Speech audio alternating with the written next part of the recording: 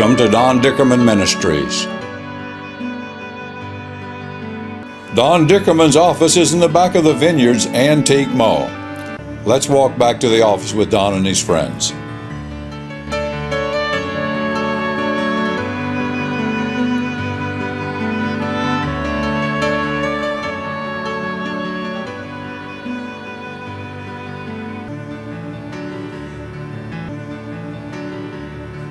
Let's go in Don's office.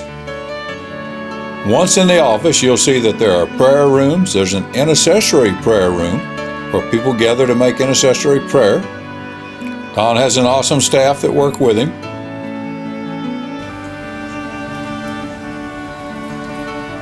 Well, this is a typical deliverance setting. When you come here, you'll be either in this office or an office similar to this with one of our deliverance teams. I recommend you read our books before coming, Serpents in the Sanctuary and Turmoil in the Temple. The better prepared you are for deliverance, the more efficient your deliverance will be. And we want you to feel unthreatened, feel comfortable, to know that we welcome you here. You're not required to do anything except want to be free. And so I hope this little video we put together is going to help you relax and to know that when you come, you're just one of 1,000, maybe 25,000 that have been through this process and expect to be free. And I just want to share my deliverance experience that I had with this ministry and how it really changed my life. I got healed of fibromyalgia during the session, and I also got healed of female problems, which now it's just really had changed my life. I feel so much better. And at one point in time, I couldn't even hardly touch my arms because they were so sore from the fibromyalgia that right after the deliverance, I immediately noticed a difference. And I just wanted to share with y'all today what a change it has made in my life and how spiritually how much of change it has made spiritually. And I just wanted to share that little piece with you right there and how that deliverance has really been great for me. My testimony to you right now is that it is a wonderful ministry. It is a real, very real ministry that is going on right now. I've seen too many wonderful results from people that have gone through deliverance. And if you feel that you're being oppressed in any way by the demonic, you'd be very, very foolish not to make this ministry available to yourself by seeking someone that knows how to take you through deliverance and help you and pray with you. I've seen healings. I didn't even mention that, but my own grandson who suffered with ear infections from a baby until he was 11 years old, I took him through deliverance.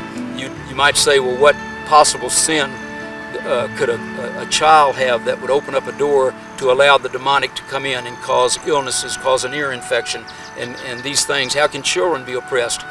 But the demons can enter through permission from ancestral curses. There's different areas, different ways that they can come in, even through the sins of our forefathers. At any rate, the point I'm trying to make right now is the fact that many of our illnesses, as a matter of fact, I would almost go as far as to say probably most of our illnesses are caused by spiritual oppression. I've seen a lot of healings take place once the demon spirits are cast out.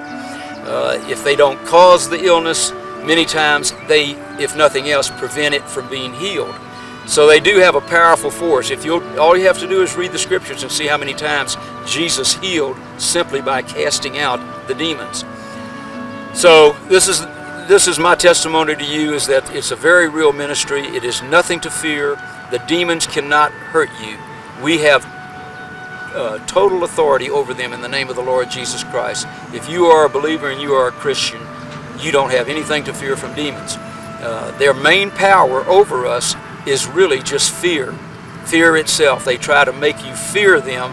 They try to tell you lies and convince you that they can hurt you. And this is absolutely untrue. If they could really harm us, believe me, they don't love us. They would have already harmed us as much as they could. So it's not anything to fear when you're dealing with the demonic. As far as I'm concerned, being ignorant of what's going on with the demonic, that's something that we should fear, because that's where they have the victory, is by us being ignorant of what their power is. And their power is so limited, it's so small, that we're just foolish to allow them to continue to oppress us in our lives. So if you're considering deliverance, I would strongly suggest that you press forward, take a step of faith and press forward in that, and you'll find out that the Lord Jesus Christ can truly set you free. 6 months or obviously a year prior to me going through a deliverance, if someone would have said, what is deliverance, I wouldn't even have known.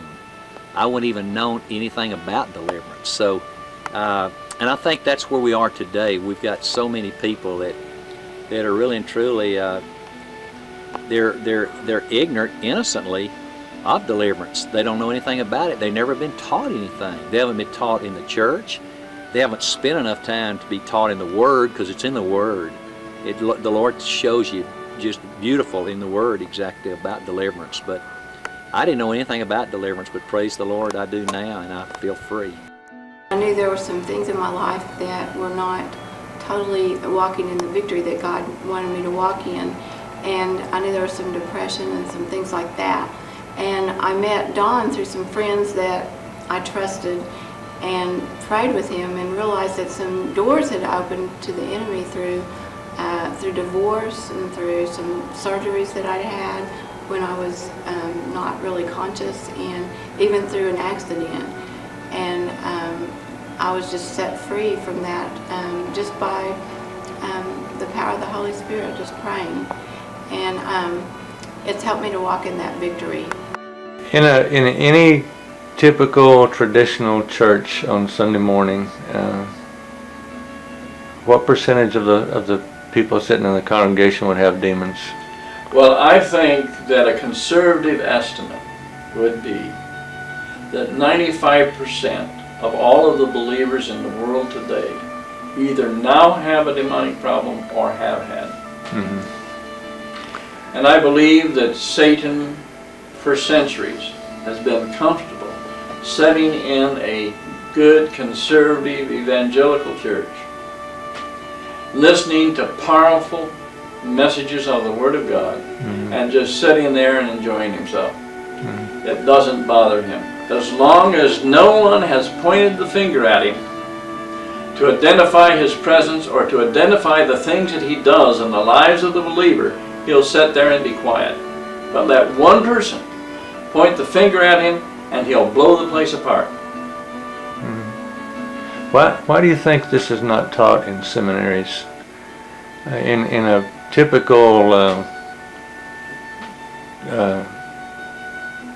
I guess, conservative, fundamental, evangelical seminary, why don't preachers come out prepared for this? I think there's two reasons.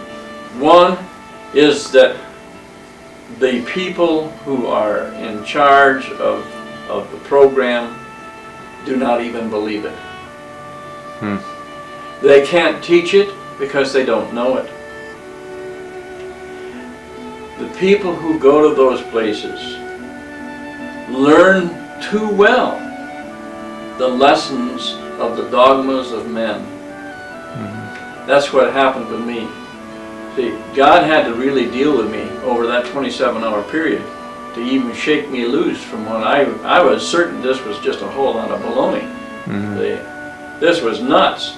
Mm-hmm. And God had to show me that no, it's not, it's real. And it's going to take people in positions of shall we say, professors in these Bible colleges or seminaries who have sufficient knowledge of it and the courage of their convictions to say to their students, now, in the past you've been told this, but it's not the truth.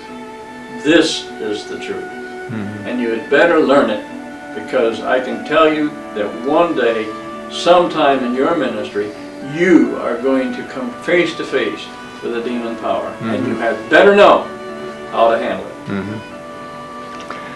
I've asked that question and been asked that question a lady so close to me that she's the volunteer secretary for our ministry, and she had many demons.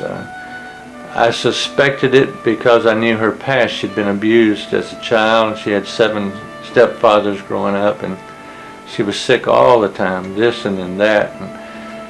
But her husband was there the night she experienced deliverance, and his question to me was, and he's a music director at a Baptist church, his question to me was, how do we get this information to the people?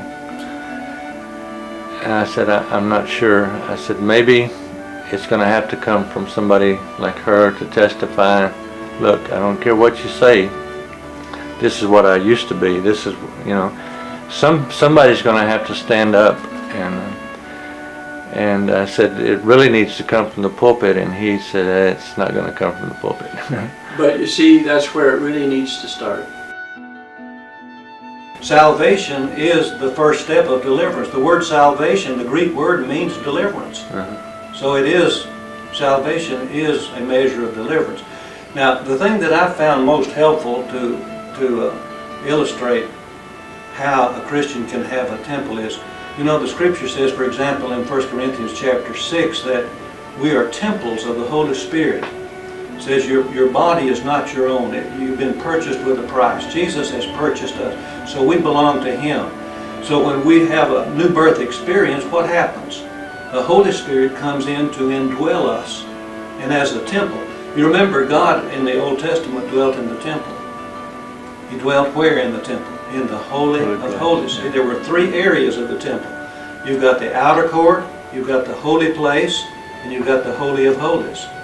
Now God dwelt in the Holy of Holies, but He expected that His presence there would influence everything that transpired within the working of that temple and all of its sacrifices and everything. All right, we're a temple. We're tripart beings. We're body, soul, and spirit. So new birth takes place in the spirit. That's where the Holy Spirit dwells within us. And we're not casting demons out of people's spirits who've been born again. We're dealing with things that are in the soulish area of their life, in their minds, in their emotions, in their will, and then in their physical bodies. So this is where the cleansing takes place. Another thing that Scripture to tie that in with is that one time Jesus came into the temple and He was very upset with what He found in the temple. He found the cattle, He found the money changers and all that taking place, and it says He cast them out of the temple. Now God's presence was in that temple. God's presence was there in the Holy of Holies. But the outer courts of the temple were defiled. And that's the way it is with us as Christians, and I think that'll help a lot of people. I've sat in on several deliverances, and I have experienced deliverance myself. I have seen the wonderful power of the authority of the name of Jesus Christ and the authority that the Lord gives His children because of our position in Him, because of who we are in Him. And I have seen some awesome things. The Lord wants to set His children free. He doesn't want us to be in bondage and oppression to the enemy. The enemy is attempting to kill, steal, and destroy everything he can that belongs to the Lord Jesus Christ. And we need to realize that, be on the alert, and know what to do about it when we are under attack from the enemy, and also recognize when the enemy has us in the grip of oppression. The Lord even uses deliverance to heal many times. I have seen in deliverance people who have an oppression by the demons that even cause certain diseases in their bodies. And I have seen those diseases healed and seen the results of the healing. My husband experienced a healing of his thyroid through deliverance. There was some sort of control or bondage of his body in that area, and through deliverance he was able to stop taking the medication and had